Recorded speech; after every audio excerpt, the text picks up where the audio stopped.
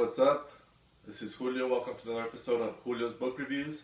Today's book is called The Wisest One in the Room, How You Can Benefit from Social Psychology's Most Powerful Insights by Thomas Gilovich and Lee Ross. Here's the cover of the book.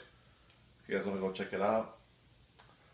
This is a pretty interesting book. It deals with social psychology, human psychology, human biases. I actually read this book slower than the other books I've read. I've read it one chapter at a time. I just wanted to internalize each chapter, take it slow and not speed through it. Right away to the beginning, this book was intriguing, I'll talk about the first chapter, how the book talks about how people have biases, and they're, I would say, not selfish toward themselves, but they see anyone else as having a different view than them, or different perspectives. They see them as something that they are deviated from them, which is normal. So everyone thinks that they have the best views, they're the most rationalizing views, and then anyone that is deviated to the left, to the right, they see them as, oh, this guy's different from me, So the examples really hit hard, really hit home with the examples. So the example was, say you and your friend are in a room, right? And your friend starts getting cold. So your friend tells you, hey man, I'm starting to shiver, it's super cold. Just turn on the heater.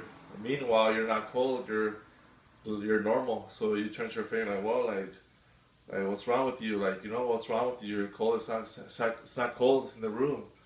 So the situation is, if you flip the situation, if the situation is flipped and you're in the room with your friend and you start shivering, you're like, dude, it's cold in this room, man, let's turn the heater. And when your friend turns at you and looks at you like, I feel fine, I'm not shivering, then you're the one that thinks, how can my friend not be cold? He's weird, or there's something wrong with him. So you see how the situation is flipped. And it also goes for the food we taste and music we hear. The food we taste, like, oh, I don't like this food is disgusting, or this food doesn't taste good. But it's not that it doesn't taste good, it's your interpretation that how the food tastes, what's making you decide whether the food or not tastes good.